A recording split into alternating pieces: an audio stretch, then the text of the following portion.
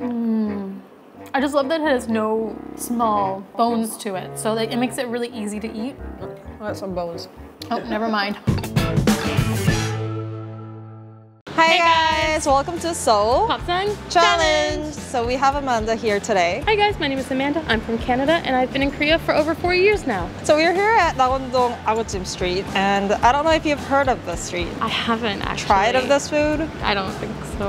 Okay. In 1972, the first 아귀찜 restaurant in Seoul appeared on the streets of Nagwon-dong. Originally, it wasn't possible to eat fresh 아귀찜 in Seoul. However, one restaurant owner mastered the way in which to cook 아귀찜 and began selling it. So because of the COVID-19 situation right now, we're just going to get some takeout and then we're going to eat it at home. Let's go. So now that we're home, let's open this up and eat. Whoa! Look at all damn bean sprouts. Bean sprout. Eggs? I love eggs too. You can take all the eggs. Really? Yeah. 아구 먼저. It's really thick. And tender. It's super tender. It just falls off. It has like a very traditional fish taste. Like not too strong though. It's a nice light fish taste. Ooh, 맛있어. It's not as spicy as I thought. Same. But it's good for you, right? Yes, this is good for me. Usually if it's too spicy, like I have my rice and my cola. Emergency. I love the eggs. You call these the eggs too? But we usually don't eat them. Now that I think about it, I feel like we throw a lot of food away. Wow. It kind of has a smoky taste to it. Like the sauce, it's spicy, not too spicy, but there's a little bit of smokiness to it, which makes it really nice. It's a really good balance. I can see why this place is famous. So actually this restaurant is where it all started in Seoul.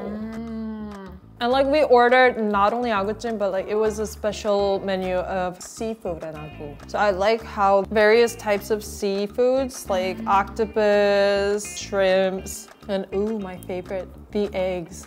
You gotta get ready.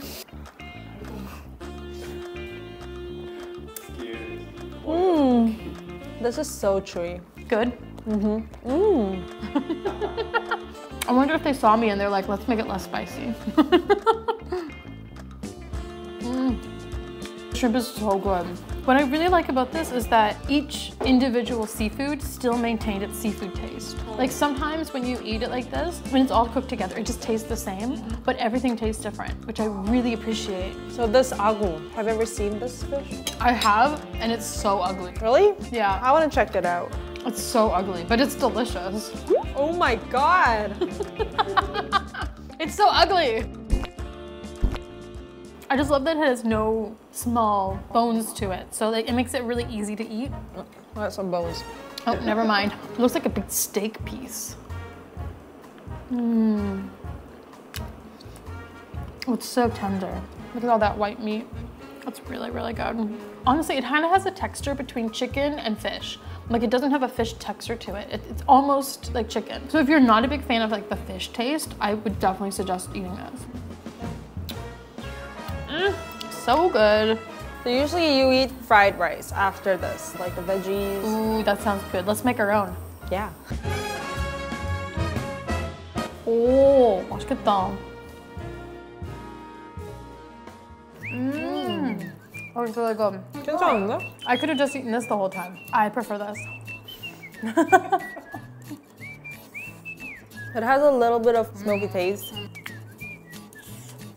If I had some lettuce or kim, this would be perfect. To make a little wrap and then eat it. So actually, usually when you have food in Korea and if it has a sauce to it, it's very likely that you can ask for a bokkeumbap afterwards and they can add different things to it. It's on the menu. And I really like it because it's like having a second course. It's kind of like the dessert in a way. If there's bokkeumbap, you gotta order it. It's like a must. It's funny though because sometimes I like the bokkeumbap part more than the main dish. And you're just like, can we do bokkeumbap now? No? Okay. Can we do bokkeumbap now? And they're like, no, okay.